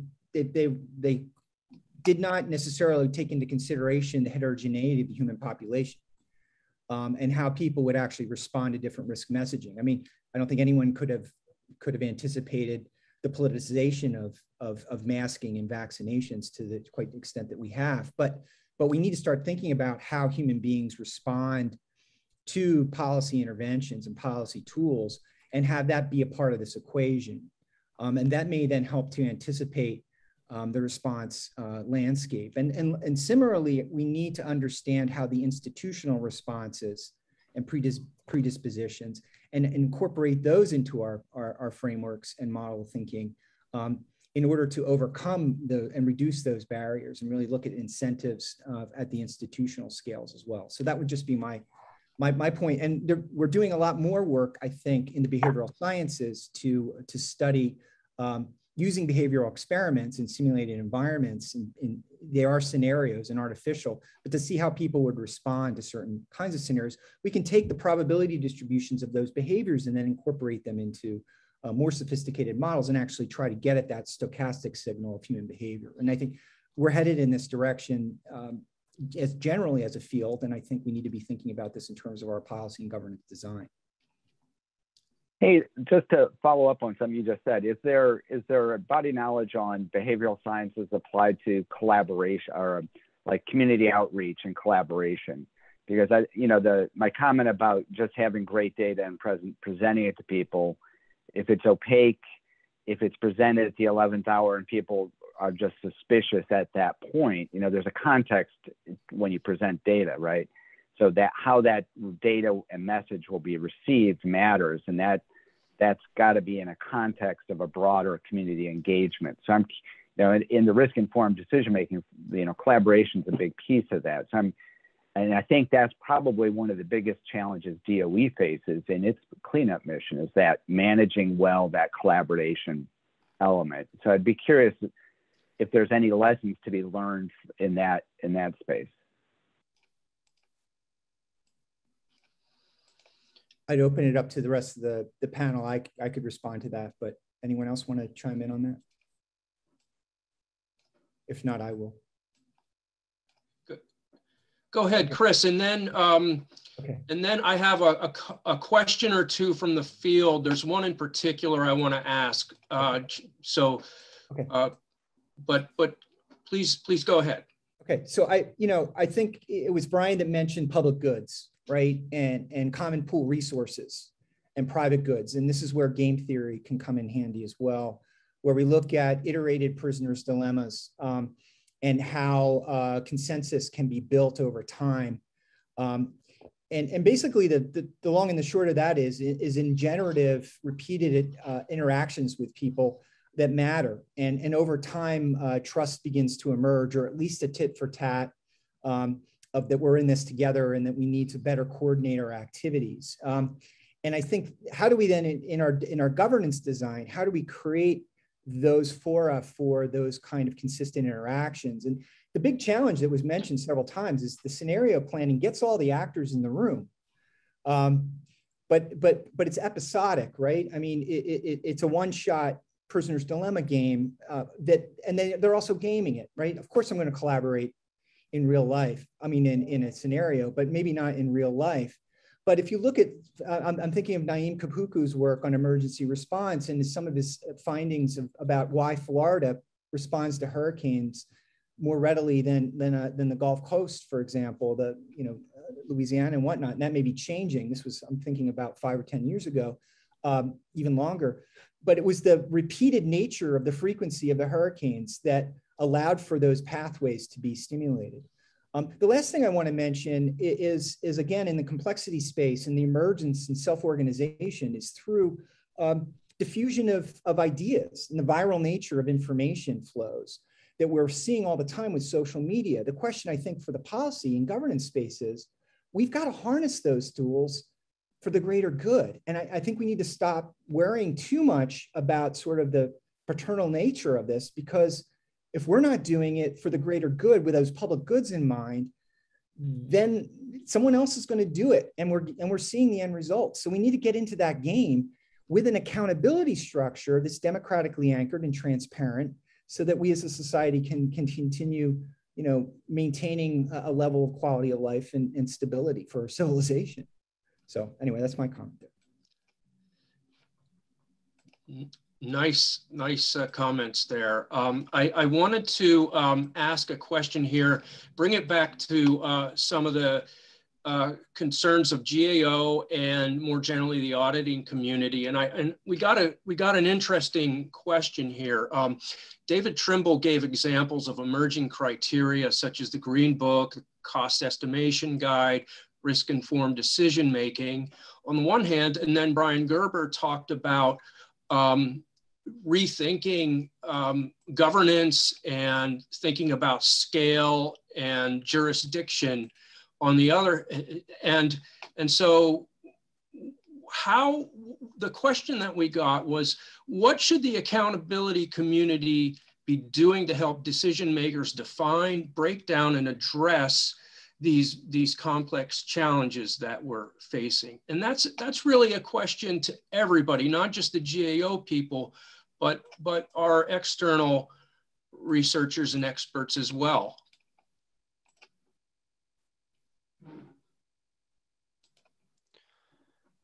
I have an idea. This is Chris Curry. So I think that, we're talking about really big pie in the sky theoretical things for most people, including politicians. And you know, I don't think anyone like disagrees with anything that's been said today. No one would disagree that we need to do a better job on looking at this from a systems approach, or, you know, no one's going to say that's a bad idea. I think what's hard is making this tangible for people. And I'll use an example of disaster resilience and risk reduction. You know, I think what we've tried to do is use the numbers to our benefit to push policy change, like by explaining to people the types, the amount of damage that you're gonna, you know, you're gonna take if you don't do these things. And, you know, the infrastructure that's going to be impacted, how much that's going to cost, and how long it's going to be offline, and what sort of economic damage that's going to do to your community. And, you know, beyond a shadow of a doubt, and show them that that will happen if this scenario plays out in your community. I think that, and as Chris said, the repeated disasters helps too, because when somebody has to face something every 3 or 4 years, like the poor folks in Southern Louisiana, things get real and they take action. I think that's one place where we can use data and information on costs and spending to make these things more real for people and not just theoretical issues. Thanks, Chris. Anybody else had something to add there? Yeah, I'll just say real quick that you know, I think the guides, you know, are really what we're trying to do there in terms of helping agencies. You know, I think the risk-informed decision-making, that's really sort of the, you know, for years, the recommendations to DOE to, you know, prioritize risk-based approach, right? But then it was like, well, you know, how do you actually do that in practice? Because there's all sorts of, you know, risk-based requirements in NEPA and, you know, and all the other laws they have to follow. But what does it mean in the context of the problems they tackle? And so the framework is that guide. And I think applying it in the context of our audits sort of brings that to life and provides a roadmap.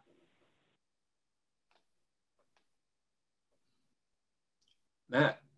I would just add that back to the topic of urgency, that the likelihood with the environmental context that we've been talking about with disaster management,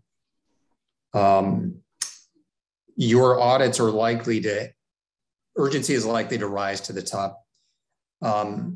This notion, which I totally agree with Chris, there is very interesting experimental research with repeat games, and you discover in a prisoner's dilemma that you get cooperation.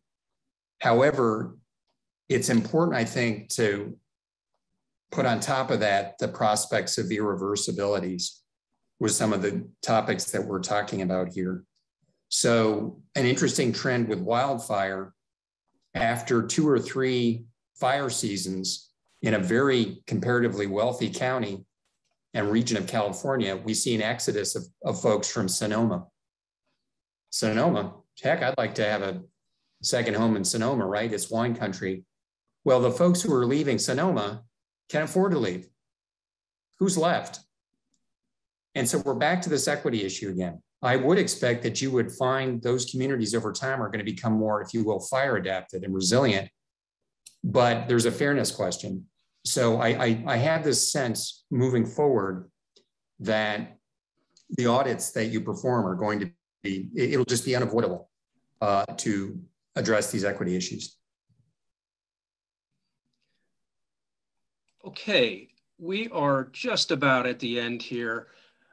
I'm going to thank all of you for participating in this really interesting panel. And to the audience, we do have a recording of this that will be available on the internet. I'll be sending out information to the addressees of this original panel invite. And I likely will also be sending around the slides. But once again, to all the panelists, thank you so much for your participation. I really enjoyed this panel. And good day to you all and to the audience. Thank you. Bye. Thank you. Go Brewers. Thank you. Go Cubs. Had to get that in, David.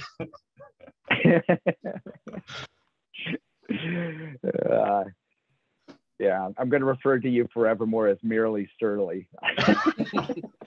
Did you like the August September joke? I did. I chuckled. Good. I'm glad. Thanks again, David. That was great. Thank you. Yeah, thanks, David. Guys. Take care. Yeah. See you, David. Brian. Thanks. Bye-bye.